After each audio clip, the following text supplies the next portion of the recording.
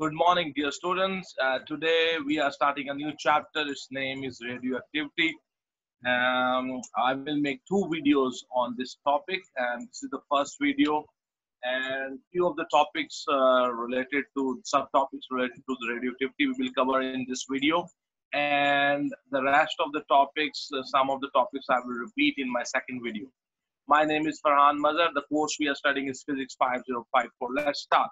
So one very interesting thing which we are starting directly is the radioactivity and the radioactive substances. In nature, there are some substances, they give out a radiation, and some particles are given out from their nucleus, and some electromagnetic waves or rays are given out of their nucleus. So those substances which give out those particles from their nucleus are basically unstable. So what happens? They give out particles from their nucleus. So we will study about those particles, and there are many kinds of particles which are given out in the radiation. But in our course of O levels, we will be only studying the three things, and we will study their properties. What are they, and what are their behaviors in different circumstances. Okay, so the materials which give out radiation, those are called radioactive substances, and the particles or electromagnetic waves they give out, that is called radiation. Okay, so it should be clear to you that radioactive substance is the substances, the atoms, the molecules which give out the radiation, and the radiation itself is those particles or those electromagnetic waves which are given out by those substances. So we need to distinguish between two things: radioactive substances and the radiation that they give out.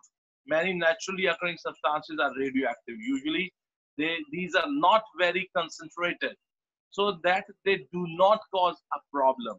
There are two ways in which radioactive substances can cause us problem. So you see, the materials which are radioactive, which are naturally radioactive, normally they are not concentrated on one place. So the radiation given out by them is not of that intensity. So that do not cause problem. And there are two ways in which they can cause problem. One is you are exposed to their radiation. The one method is that you are exposed to their radiation. We call it irradiated. And another way of the way in which they can harm you is that by some method they get inside your body. Okay, and when they get inside your body, then we say that the person is contaminated. So if a radioactive substance gets inside us, its radiation can harm us. We say that we have been contaminated. If the radiation they produce hits our bodies, we say that we have received a dose of radiation. We have been irradiated. So there are two ways in which you can radiation can be a problem for you. One is that you are exposed to the materials which are giving out radiation, and your body is receiving the radiation from them. And the other way is that somehow the radioactive substance get inside your body. So in our daily life, we have in our environment, the radiation from the radioactive substances is always present. So, but we call it the background radiation. Background radiation is that radiation which is all the time present around us. There is no, you can see the significant source of that radiation around us. I mean, there is no concentrated source of radiation around us, but that radiation is all the time present around us, and our bodies, they have adopted for that radiation. So they are not that harmful for us. We call that radiation which is all the time present around us, we call it the background radiation. And the background radiation, the causes of the background radiation, we will be studying that what are the causes of the background, why there is radiation present around us, and we will see what are the sources from where the radiation is coming all around us. But our bodies have adopted it to that background radiation. In fact, we are exposed to low levels of radiation all the time. This is known as background radiation. In addition, we may be exposed to radiation from artificial sources, such as the radiation we receive if we have a medical X-ray. You must have heard that whenever you have an X-ray, and whenever you have an X-ray, they say that you need to, at least there should be a 6 months gap between the one X-ray and the next X-ray.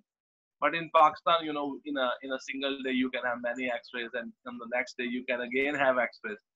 So, but if you actually take the precaution, because X-rays have radiation, so whenever you go for an X-ray, there should be a gap between one X-ray and the next X-ray. So figure 23.4 shows the different sources that contribute to the average dose of radiation received by the people in the UK. This data is about the UK. It is divided into natural background radiation, about 87%, and the radiation from the artificial sources, about 13%. So about 87%, the radiation which causes the background radiation, 87% is coming from the natural sources, and 13% is coming from the artificial sources. We will look at these different sources in turn. So here we have a graph, and if you allow me, okay, so in this graph, 87% of the background radiation is coming from the natural resources. For example, 10% of the background radiation is coming from the cosmic rays. 10% is coming from the cosmic rays, and 12% is coming from the food and drinks.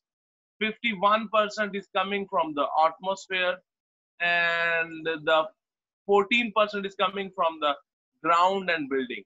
So approximately at 87 is coming from the natural background sources, and 12% is coming from the medical procedures and treatments, and 0.4% is coming, is the fallout from the weapons test. People are doing the atomic weapons, atomic bombs. Once their test is done, so for centuries that radiation will remain in the atmosphere. Air travel or TV sets, 0.4%. At work, we are getting 0.2%, and nuclear discharge, that is less than 0.1%. So these are the artificial sources. From artificial sources, 13% background radiation is from the artificial sources, and 87% is from the natural sources. So this question also comes in paper, and in paper they ask you what is the cause of the background radiation. So you have to name one or two sources of the background radiation. So here we go. Here we have, it says, the air is radioactive. It contains a radioactive gas called radon, which seeps up to the Earth's surface from radioactive uranium rocks underground. Because we breathe in air all the time, we are exposed to radiation from this substance. This contributes about half of our annual exposure.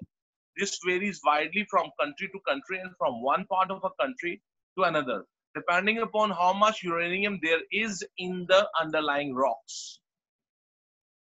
The ground contains radioactive substances. We use materials from the ground to build our houses. So we are exposed to radiation from these. Our food and drink is also slightly radioactive. Living things grow by taking in material from the air and the ground. So they are bound to be radioactive. Inside our bodies, our food then exposes us to radiation. Finally, the radiation reaches us from space in the form of cosmic rays. Some of this radiation comes from the sun, some from further out in the space. Most cosmic rays are stopped by the Earth's atmosphere. If you live up a mountain, you will be exposed to more radiation from this source. So, in this chapter, there's less to explain. Most of the things we only need to study together. We need to read them, and if there's a problem, we will discuss them. So in this chapter, mostly we have to do the reading together. Because natural background radiation is around us all the time, we have to take account of it in experiments.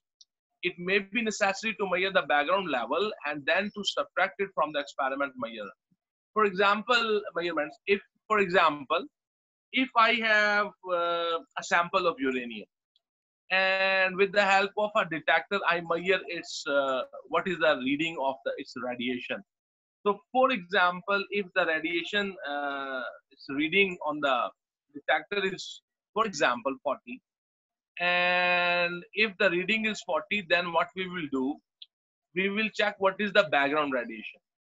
And from that reading, for example, the reading was 40. So, for example, if the background radiation is 5, so from 40 you will subtract the 5 and the answer will be 35. So the actual radiation given out by that sample of uranium is 35. You see, whenever you take a reading with the detector to find out how much reading is coming out of a sample, uh, automatically the background radiation is added in it. So if you want to clearly measure, if you want to only measure the radiation given out by a sample, so you measure it with the detector and then you subtract the background radiation from the reading. You get the value of the radiation given out by the sample. So when you want to find out the background radiation, you simply switch on your detector without any sample of the radioactive or without any radioactive sample near. You just open your detector and you note down what is the reading on the detector of the radiation. So that will be the background radiation.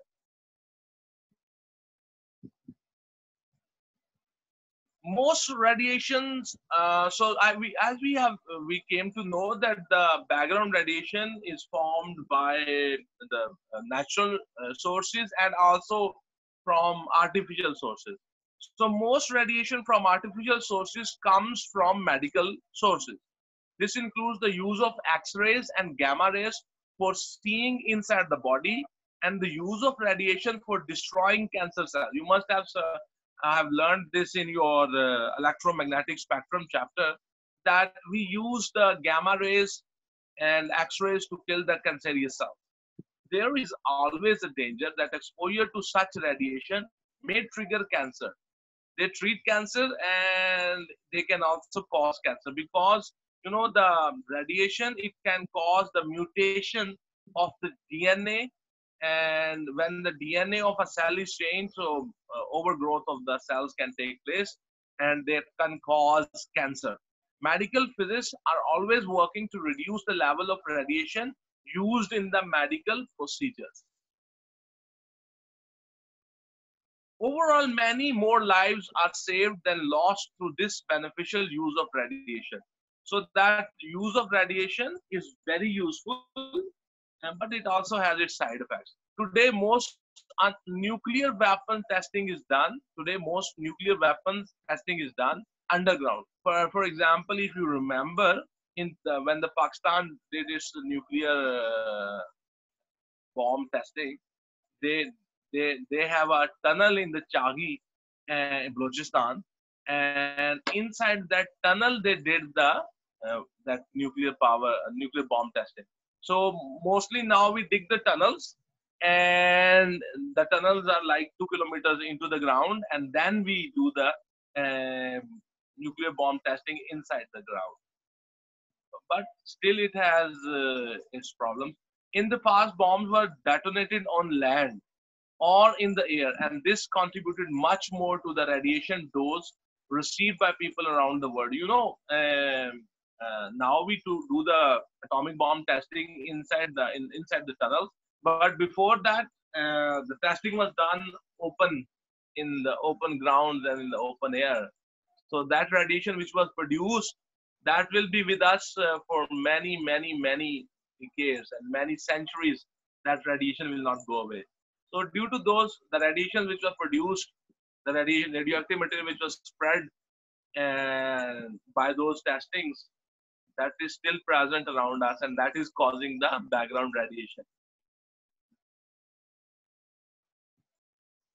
If you fly, if you fly in an aircraft, you are high in the atmosphere. You are exposed to more cosmic rays. This is not a serious problem for the occasional flyer, but airline crews have to keep a check on their exposure. So uh, I think that this is self-explanatory. Many people, such as medical radiographers, the people who are taking the X-rays, radiographers and staff in a nuclear power station work with radiation. Overall, this does not add much to the national average dose, but for individuals, it can increase their dose by up to 10%. So the people who are working in these facilities, they are exposed to more dose of the radiation. Finally, small amounts of radioactive substances escape from the nuclear industry, which processes uranium for use as the fuel in the nuclear power station and handles the highly radioactive spent fuel after it has been used. You must have heard that once the uranium is used in an atomic reactor, then it's a big problem to where to dispose that used fuel, because that used fuel will remain radioactive for thousands of years. So normally what people do, the actual thing is they dig tunnels and they bury that used fuel in those tunnels. But some irresponsible people, what they do, they throw that used uranium and they pack it inside the barrels and they throw it in the sea. So this is the word, this is happening. So that's very dangerous. Okay, so the radiation or radioactivity was discovered in 1896 by Henry Becquerel. So they have a rock, and that was found in France. And what they did, they have a rock, and when that rock was exposed to sunlight, and then they bring that rock inside the room, that rock will remain bright for a very long time. And then they discovered, when they started experimenting on it, on those rocks, then they also discovered an interesting thing, that those rocks, they were able to, they give out some kind of light, invisible light, because when you put them near a photographic film, you see, if you might have studied that the photographic film, if light falls on the photographic film, the image of that light is formed on the photographic film. So normally what we do, we put the photographic films inside a black paper for the safety purpose. When we want to use the photographic film, and then we bring the photographic film out of that paper and we fall the light on it and the image is formed. But uh, what Henry Becquerel discovered, that if you have the photographic film and those stones were put near the photographic film, the images of those stones were always formed on the photographic film. They have covered the photographic film in the protective black color covering, but still, whatever the light was coming out of those stones, which was invisible to human eye, that make its mark on the photographic film. So from there, they came to know that out of these stones, some kind of rays or some kind of radiation is coming up. So this is how the radiation was discovered. Radioactive was discovered by a French physicist, Henry Becquerel, in 1896. He had been investigating some phosphorescent rocks. rocks that glow for a while after they have been left under a bright light. His method was to leave a rock on his windowsill in the light, then he put it in a dark drawer on a piece of photographic film to record the light it gave out.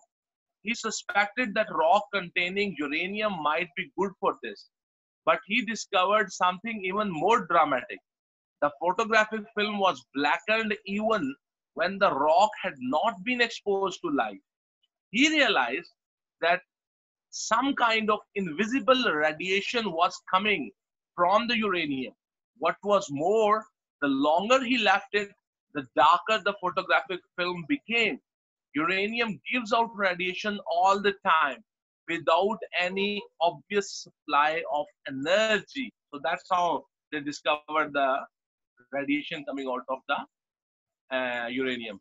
So here you have seen a photographic film which was developed, and you can see these spots are formed when this photographic film was put near the uranium rocks. And Becquerel had discovered a way of revealing the presence of invisible radiation using photographic film. This method is still used today. One of his first photographs of radiation is shown in the figure 23.5. You can see that figure. So you can see by the help of the photographic film, the Henry Becquerel was able to find that some rays are coming out of the rocks which have uranium. And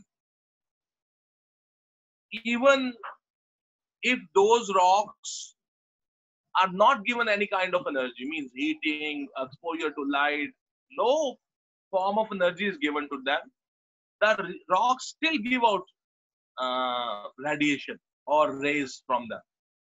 And they can make their mark on the photographic film. You see? And so this was, um, you know, and another interesting thing they discovered is that the more the time the rock is placed near the photographic film, the darker is the image formed on the photographic film. It means that the rays which are coming out of the uranium, they are continuously coming. So the more time you give them, the more rays out of the uranium will be coming and making their mark on the photographic paper. It takes a while to expose and develop a photographic film. For a quicker measurement of radiation, we can use a Geiger counter. It's a device which is used in my next video. We will study about this. The detector is a Geiger-Müller tube which is held close to a suspected source of radiation. The radiation enters the tube, which produces an electrical pulse which every time it detects any radiation. The electronic counter in the man's left hand adds up these pulses. It can give a click or beep for each pulse. In the photograph, the Geiger counter is being used to check the radiation levels of moss gathered from a mountainside in France. Regular checks are made on samples of air, soil, vegetation, and water for the 20 kilometers around the nuclear power station. Other analytical equipment can also be seen on the table. So in this diagram, you can see he's holding this is called the GM tube, the Geiger-Müller tube. We will study in the next video in detail how the GM tube works. So the basic function is when the radiation enters in this GM tube, it ionizes the gas inside this tube, and by doing so, a pulse of current is generated. And in this man's hand is the counter which counts how many pulses are created. And you count those pulses. This device basically counts how many pulses are generated, and it gives out the sound. Beep, beep, beep, beep, beep. It gives out the sound. Click, click, click, click, click, click, click, click. So whenever the radiation level is higher, that sound of click, click becomes more frequent. We will study about this in detail. Another very important thing about radioactivity is that the process of radiation is totally random. And remember this word when you will be practicing the questions, and when you will be doing the past papers, and even in your MCQs, the radiation or radioactivity is a random process. So you see, whenever a nucleus, a radioactive atom you have, and its nucleus, and the nucleus gives out the radiation. And when the nucleus give out the radiation, that nucleus converts into some other element.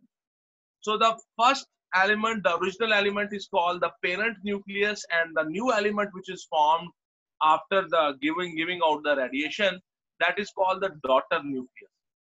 So you see, when the process of radiation is taking place, the original uh, element, the atoms of the original element which are radioactive, as the radiation is given out, its nucleus break down and it gives out radiation, and that nucleus converts into another element. So we call it radioactive decay. So the parent nucleus is converting into daughter nucleus, and it is giving out the radiation. So if you have a sample of a radioactive substance, then, and you are measuring its radiation by the help of a detector. So if you are, let's say, after short intervals of time, you are checking again and again how much is the radiation. Every time the radiation will be different.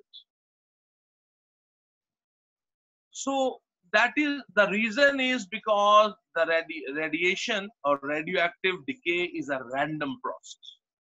And what do I mean when I say random process? It means that you cannot predict that out of this sample, which atom will decay, which nucleus will decay. We cannot predict. We never know that which atom is going to decay. And we can also not uh, predict the time when a nucleus will decay. We cannot predict which nucleus will decay. We cannot predict at what time a certain nucleus will decay. And so that's why we say that the radioactive decay is a random process. So I have told you what is radioactive decay. So for example, if you have a sample of uranium and it's decaying, so what will happen whenever its nucleus decays, it gives off radiation, the uranium convert into some other element. So you see, the uranium nucleus is unstable. By giving out radiation, it will convert into an element, into a new element, and that nucleus we hope will be more stable. So by giving out the radiation, the radioactive atoms which are unstable, by giving out radiation, they convert into atoms or nucleus which are more stable, and they change, the element also converts. The randomness of radioactive decay. If you listen to the clicks or beeps of a Geiger counter, you may notice that it's impossible to predict when the next sound will come. This is because radioactive decay is a random process. If you study a sample of a radioactive material, you cannot predict when the next atom will decay. Atoms decay randomly over time. Similarly, it is impossible to point at an individual atom and say that it will be the next one to decay. If an atom on the left of the sample just decayed, we cannot predict that an atom on the right of the sample will be the next to decay. As a result, if you count the number of particles from a source in, for example, 1 minute, the number will fluctuate, sometimes above and sometimes below an average value. To understand the nature of radioactivity, we need to picture what is going on at a microscopic level. On the level of atoms and nuclei, two questions we need to answer are: why are some atoms radioactive while others are not. What is the nature of radiation they produce? Radiation is emitted by nucleus of an atom. We say that the nucleus is unstable. An unstable nucleus emits radiation in an attempt to become more stable. This is known as radioactive decay.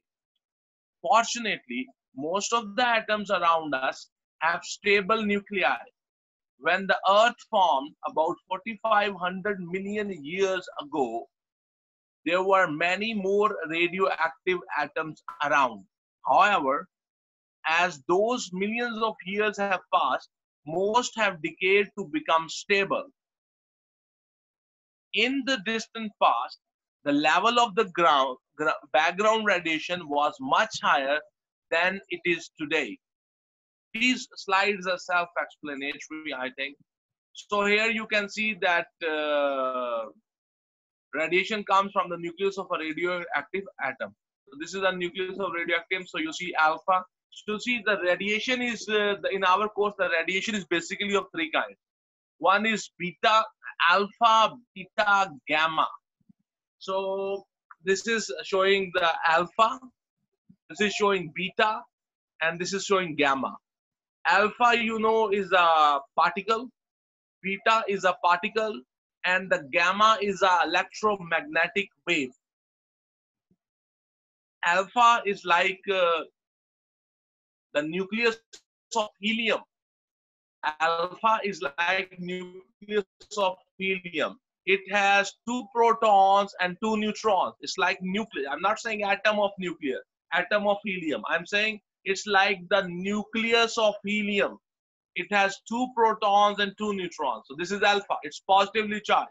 Beta is like a electron. It has negative charge. And gamma is a electromagnetic wave. It has no charge on it. It has no mass. It's purely an electromagnetic wave. So whenever a nucleus which is unstable, which is radioactive nucleus, which is unstable, it gives out radiation. The radiation can be of three kinds: alpha, beta, gamma. So we call this radioactive decay. When these things are given out, this nucleus, it will break, it will convert into some other element. There are three types of radiations emitted by radioactive substances. Table 23.1, these are named after the first three letters of the Greek alphabet: alpha, beta, and gamma. Alpha and beta are particles. Gamma is a form of electromagnetic radiation. I have already explained it to you. An alpha particle is made up of two protons and two neutrons. This is the same as the nucleus of a helium atom. So the nucleus of the helium atom has two protons and two neutrons. So its mass number is 4 and its proton number is 2. So the alpha particle is like the nucleus of helium. Because it contains protons, it is positively charged.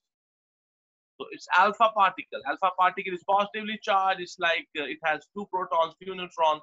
It's like the nucleus of a helium atom. Okay, beta particle is an electron. It is not one of the electrons that orbit the nucleus. Remember this. It is not one of the electrons that orbits the nucleus. It comes from inside the nucleus. It is negatively charged and its mass is much less than that of an alpha particle. You see, the beta particles come out when a neutron is broken. When a neutron inside the nucleus it breaks. And when neutron breaks, it makes a proton and a very small electron. So the beta particle comes from that. When a neutron breaks, and it forms a proton which remains inside the nucleus, and it forms a small electron which comes out, and we call it beta. It has negative charge on it. It's like electron. Gamma rays, and gamma ray is a form of electromagnetic radiation. We can think of it as a wave with a very short wavelength, similar to an X-ray, but even more energetic. Alternatively, we can picture it as a photon, a particle of electromagnetic energy. So we have alpha, beta, and gamma. Alpha and beta, they are particles, and the gamma is an electromagnetic ray or wave. An atom of a radioactive substance emits either an alpha particle or a beta particle. In addition, it may emit some energy in the form of a gamma ray. The gamma ray is usually emitted at the same time as the alpha or beta, but it may be emitted sometimes later. Alpha particles have a much greater mass than beta particles, so they travel more slowly. Gamma rays travel at the speed of light. So here we have a table, and this table gives you a little bit comparison of different properties of alpha, beta, and gamma with each other. So alpha is represented by alpha like this, or it is the helium. It's like the nucleus of a helium. So normally in equations, sometimes we write it like this with this alphabet, or sometimes we write it like helium 2,4. It's the nucleus of helium, not an atom of helium. It's made up of 2 protons, 2 neutrons. Its mass is approximately the 4 times the mass of a proton. The charge on it is positive, and it's positive charge. The speed of the alpha particle is 3 × 7 meters per second. Beta is represented with this symbol. This is beta. Sometimes it is represented with E with -1 and 0 on top. It means its mass is 0 and the proton number is -1. It's like it's made up of an electron, and its mass is it is 1 by 1840 of a proton. Its mass is very, very small. Its charge on it is -1, and the speed of the beta particles is 2.9 × 8 meters per second. Gamma, this is a symbol for the gamma, and they are the photons of electromagnetic radiation. They don't have a mass, they don't have charge, they are neutral. Their speed is equal to the speed of light, 3 × 8 meters per second. So don't forget this chart. This chart is very important. So we have 3 kinds of radiations: alpha, beta, gamma. When an atom of a radioactive substance decays, it becomes an atom of another element. This is because in alpha and beta decay, the number of protons in the nucleus changes. We can represent any radioactive decay by an equation using the notation explained in the chapter 22. I will show you here. We have an example. So here we have alpha decay. So alpha decay means that when a radioactive nucleus give out an alpha particle. You know, the alpha particle, its proton number is 2 and its mass number is 4. So whenever an alpha particle, when a parent nucleus decays, and it decays by giving out an alpha particle, the daughter nucleus, its proton number will be 2 less than the parent proton number, and its mass number will be 4 less than the mass number of the parent nucleus. For example, here you can see americium 241, 94, 241. Its proton number is 94. So americiums give out alpha particles and energy. So americium will be converted into uranium. You see, the element has converted into another element. The proton number, its proton number is 94. The proton number has decreased by 2. And the mass number will decrease by 4. So the mass number in the americium was 241, and in the uranium is 237. You see, whenever alpha decay happens, the proton number of the daughter nucleus or the new nucleus or the new element which is formed, its proton number is 2 less and its mass number or nucleon number is 4 less. The reason is that the alpha particle, its proton number is 2 and its mass number is 4. So if the americium, which is the parent nucleus, gives out the alpha particle, the daughter nucleus, which is uranium here, will have 2 protons less than the parent nucleus, and its mass number will be, or its nucleon number will be 4 less than the parent nucleus. I hope that you have understood. Here is an example of an equation of an alpha decay americium converted into uranium by giving out the alpha particle plus lot of energy. We call it the alpha decay. This represents the decay of americium-241, the isotope used in smoke detectors. It emits an alpha particle represented as a helium nucleus and becomes an isotope of uranium. Notice that the numbers in this equation must balance because we cannot lose mass or charge. So the nucleon number, if you check the nucleon number, here the nucleon number is 241. On the product side, we have 237 and 4. So it is also 241. The charge number here is 94, here 92 and the 2. So it will be 94. So the proton number is balanced and the nucleon number is also balanced. So don't think these equations as a chemical reaction, you know. This is a radioactive reaction taking place. Okay, it's not like a chemical reaction. So beta decay means that you have a radioactive nucleus and it's unstable, it's parent nucleus, so it gives out radiation and the radiation is beta particle.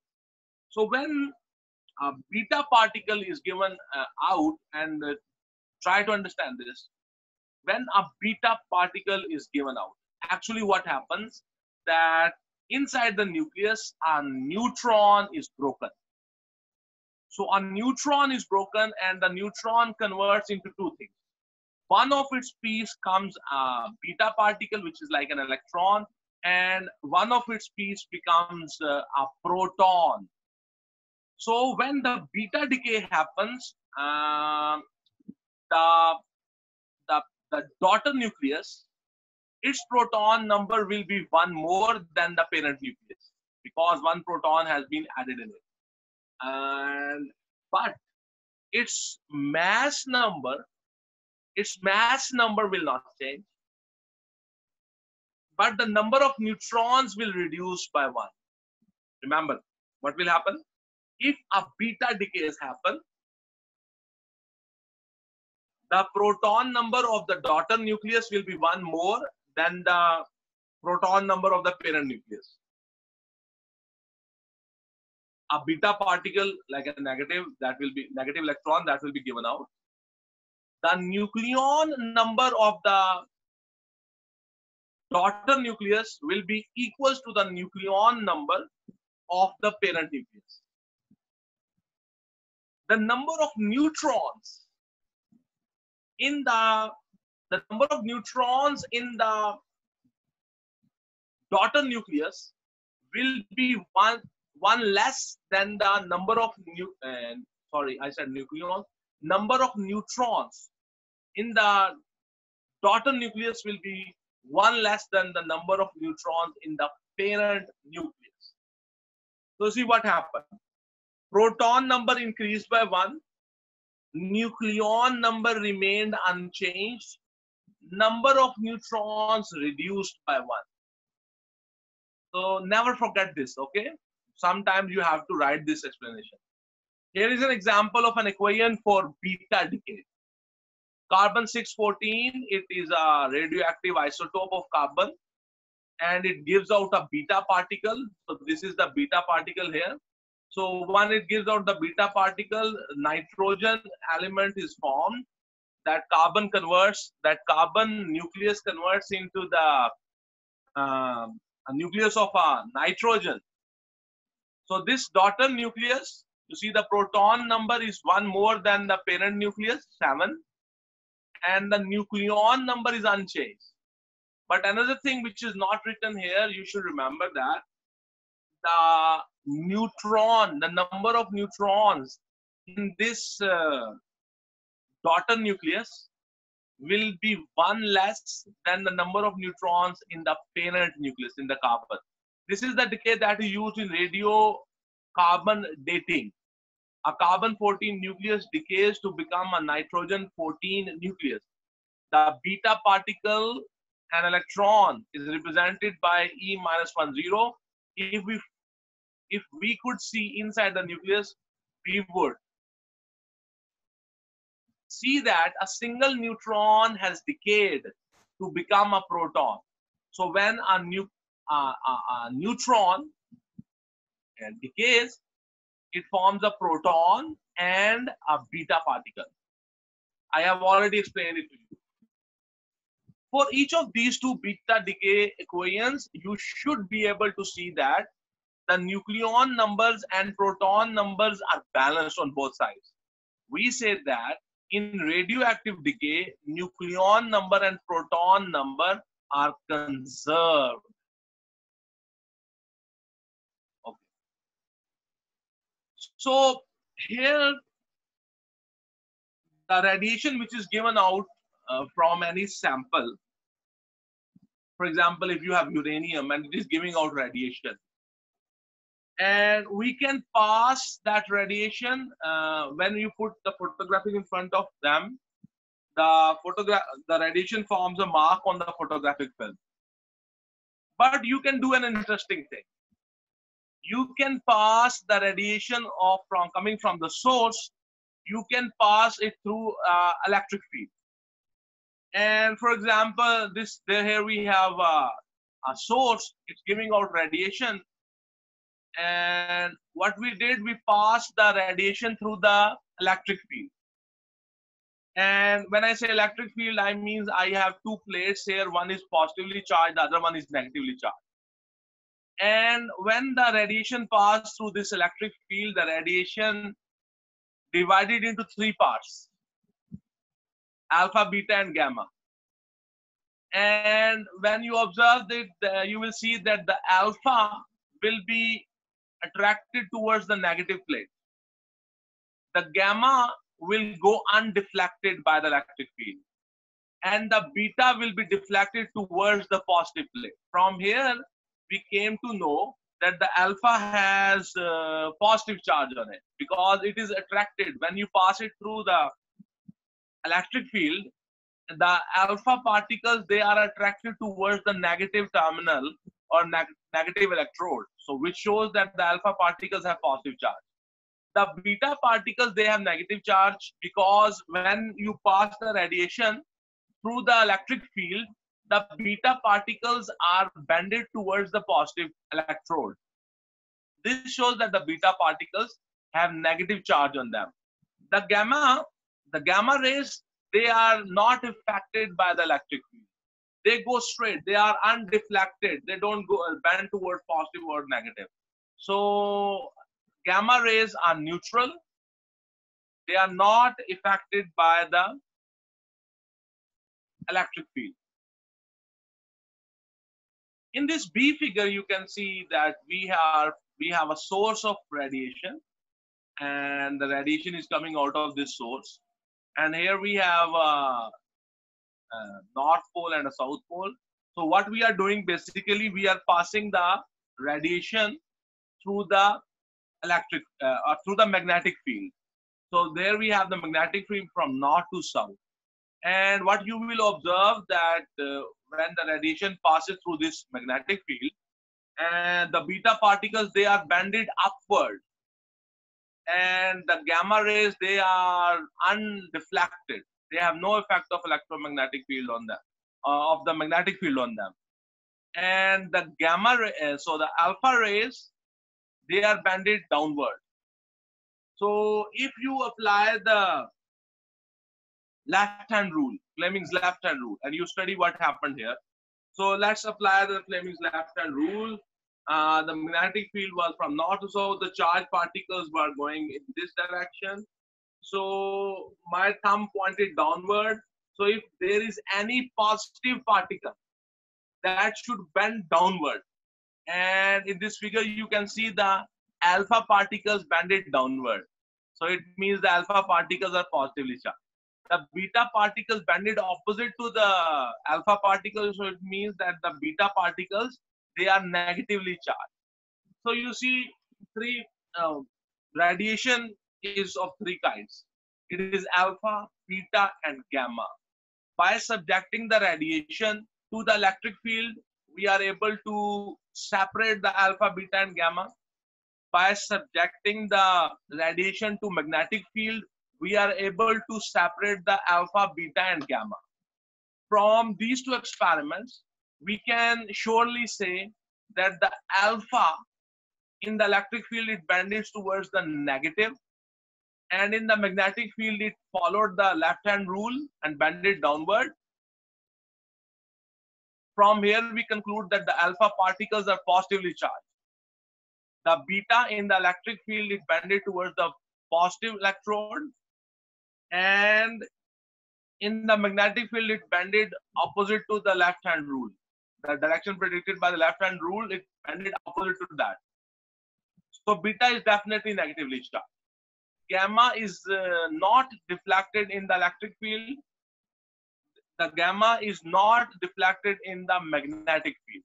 So there is no effect of electric and magnetic field on the gamma rays. So from here we conclude that the gamma rays are neutral. They don't have any kind of positive or negative charge in them. I hope that this diagram is clear to you. How can, now there's just the reading of these slides. How can we tell the difference between these three types of radiations? One method is to see how they behave in electric and magnetic fields. Because they have opposite charges, alpha and beta particles are deflected in opposite directions when they pass through an electric field. Alpha particles are attracted towards a negatively charged plate, while beta particles are attracted towards a positively charged plate. Gamma rays are not deflected because they are uncharged. Alpha and beta particles are charged. So when they move, they constitute an electric current. Because of their opposite signs, the force on them in a magnetic field are in opposite directions. This is an example of motor effect. The direction in which the particles are deflected can be predicted using Fleming's left-hand rule. As in an electric field, gamma rays are not deflected because they are uncharged. Take care, in this diagram, the alpha, he's talking about the diagram which we have discussed. The alpha particles is being deflected downwards and the beta particles upwards. They are not being deflected towards the north or the south pole. So whenever this decay happens, accompanying this decay, alpha, beta, or gamma, they are given out. Plus, lot of energy is also given out. Okay, so whenever this decay happens, when a nucleus decays and convert from the parent nucleus into daughter nucleus, whenever this radioactive decay happens, lot of energy is also given out. Radioactive substances release energy when they decay. Before they decay, this energy is stored in the nucleus of the atom. When it is released, it is in two forms. An alpha or beta particle is fast moving. The nucleus that has emitted it recoils, Newton's third law of motion. Both particles have kinetic energy.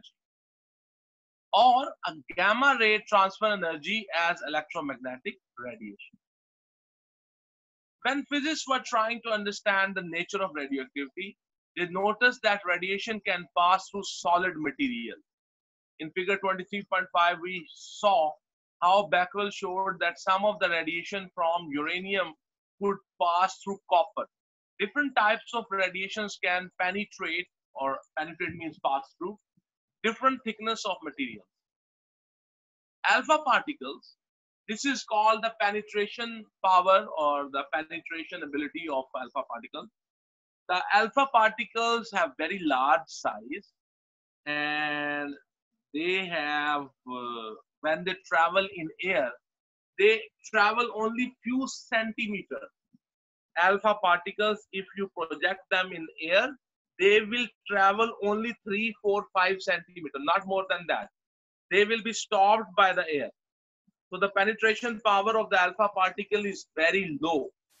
Alpha particles are the most easily absorbed.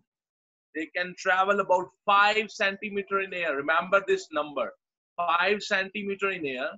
Before they are absorbed, they are absorbed by a thin sheet of paper. The alpha particles, if you put a paper in their path, the alpha particles will be stopped. Alpha particles cannot pass through a paper. The beta particles, their penetration power in air could be few meters, and they can be stopped by a metal sheet. For example, if you have 5 millimeter aluminum sheet, the beta particles cannot pass through that metal. But in air, they can travel few meters. So the penetration power of the beta is more than the penetration power of the alpha. The penetration power of the gamma is very huge. It can go to many meters, maybe kilometers. Okay, gamma radiation is the most penetrating. It takes several centimeters of a dense metal like lead. If you want to stop the gamma rays, you will need a thick sheet of lead. Then it can be stopped. Otherwise, if you put a aluminum sheet in path of the gamma rays, gamma radiation, they will be not stopped. They will pass through the aluminum foil. Or several meters of concrete to absorb most of the gamma radiation. So the gamma radiation has very high penetration power. Here we have a schematic diagram which shows you. You see, if you have alpha particles, alpha radiation, if you put a paper in its path, the alpha particles cannot pass through even the paper. Their penetration power is very low. The alpha particles, they cannot pass through the paper. So if you put a paper in their path, the alpha particles will be stopped. The beta particles, which are represented here with the blue color, the beta particles, the paper cannot stop it. If you put a paper in the path of the beta particles, they will pass through the paper. So the paper cannot stop the beta particles. But if you have aluminum foil, 5 millimeter thick aluminum foil, put it in the path of the beta particles, and the beta particles will be stopped. So the beta particles, they cannot be stopped.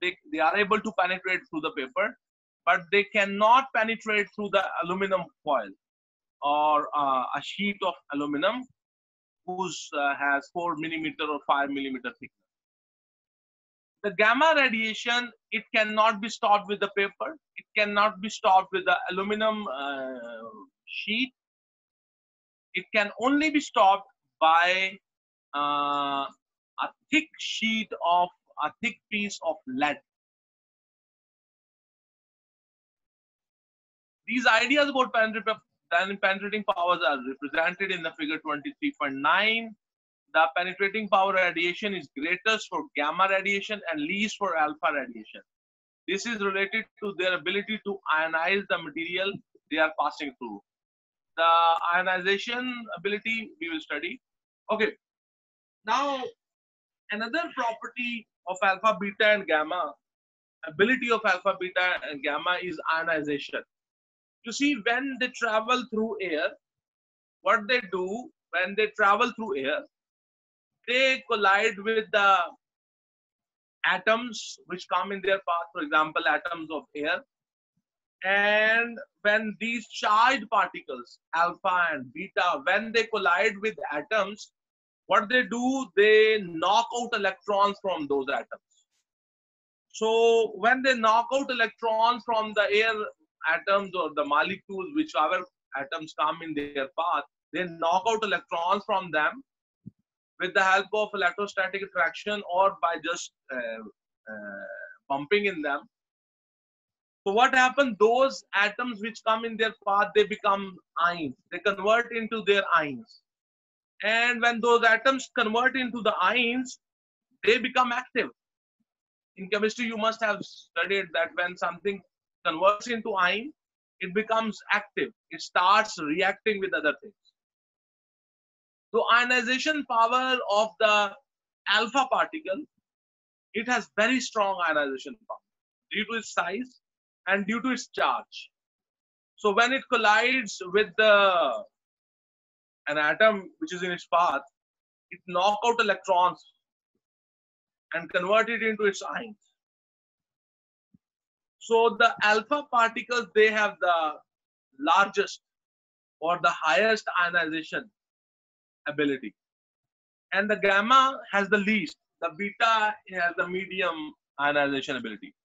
When radiation passes through air, it may interact with the air molecules, knocking electrons from them so that the air molecules become charged. We say that the air molecules have become ionized. The relative ionizing effects are as follows. Alpha particles are the most ionizing. Gamma radiation is the least ionizing because the radiation from the radioactive substances cause ionization of the materials that absorb it. It is often known as ionizing radiation. Consider an alpha particle passing through the air. An alpha particle is the slowest moving of all the three radiations and has the largest charge. As the alpha particle collide with an air molecule, it may knock an electron from the air molecule so that it becomes charged.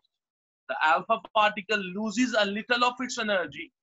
It must ionize thousands of molecules before it loses all of its energy and comes to a halt. Nonetheless, alpha radiation is the most strongly ionizing radiation. You see, alpha particles, their ionization power is greatest, but their penetrating power is lowest. The reason is because when they pass through the air, for example, through air, so they ionize the air molecules or air atoms or whatever atoms come in their path. So they are losing energy. Whenever they are ionizing an atom, they lose energy. And after ionizing some atoms, they become to a halt. A beta particle can similarly ionize air molecules. However, it is less ionizing for two reasons. Its charge is less than that of an alpha particle and it is moving faster, so that it is more likely to travel straight past an air molecule without interacting with it. This is why beta radiation can travel further through air without being absorbed. Gamma radiation is uncharged and it moves fastest of all. So it is the least readily absorbed in air and therefore is the least ionizing. Lead is a good absorber because it is dense. Its atoms are packed closely together and its nuclei are relatively large. So they present an easy target for the gamma rays. Gamma rays are stopped by, the lead, the sheet of lead. So you should be able to see the pattern linking ionizing power and absorption. Alpha radiation is the most strongly ionizing, so it is the most easily absorbed and the least penetrating. So this property you should remember. Gamma radiation is the least strongly ionizing, so it is the least easily absorbed and the most penetrating. So X-rays do not come out of radioactive atoms. The X-rays do not come out of the nuclei of radioactive isotopes, but X-rays also have an ability to ionize the air molecules or other molecules. X-rays are also cause ionization in the materials they pass through, and so they are also classed as ionizing radiation. X-rays are very similar to gamma rays, but X-rays usually have less energy. They have longer wavelength than gamma rays, and they are produced by X-ray machines, stars, and so on, rather than by radioactive substances. So,